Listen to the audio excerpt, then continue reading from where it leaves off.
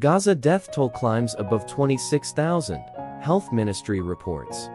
Gaza's health ministry said Friday that the territory's death toll has climbed to more than 26,000 people, with more than 64,400 wounded in more than 3 months of war.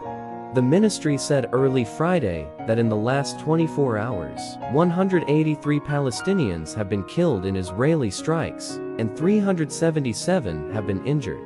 The Israeli military said it is investigating an attack on Thursday that killed at least 20 people and wounded another 150 at a traffic circle in Gaza City as Palestinians waited for humanitarian aid, Hamas health officials said. Also in central Gaza, Palestinian health officials said a nighttime Israeli airstrike on a house in Al-Nusseirat refugee camp killed 6 people. The death toll from a Wednesday strike on a United Nations training center in Khan Younis in southern Gaza has risen to 12, with more than 75 wounded, according to Thomas White, a senior official with the United Nations Agency for Palestinian Refugees. The United Nations Relief Agency did not directly blame Israel, although earlier it had said the facility was hit by tank fire, and Israel is the only force with tanks in Gaza's second-largest city.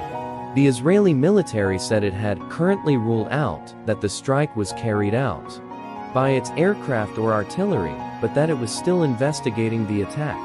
The fighting is part of Israel's efforts to end Hamas control of the Gaza Strip since the October 7th attack, when Hamas militants invaded southern Israel, killed about 1,200 people, and took about 250 people hostage.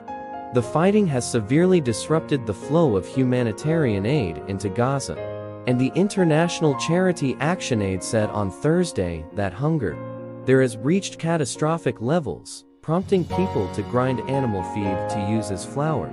Thanks for watching.